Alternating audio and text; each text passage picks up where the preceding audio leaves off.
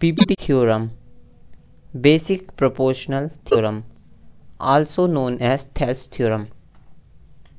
According to this theorem, if a line is drawn parallel to one side of a triangle to intersect any other two sides, like here BC is parallel to DE point, then the other 2 points sides are divided in the same ratio. We can say AD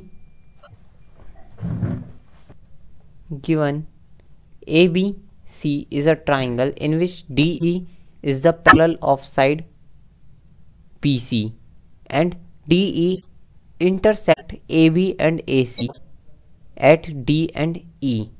So the main result is here the line DE divide the line AD and BD, AE and EC in the same ratio.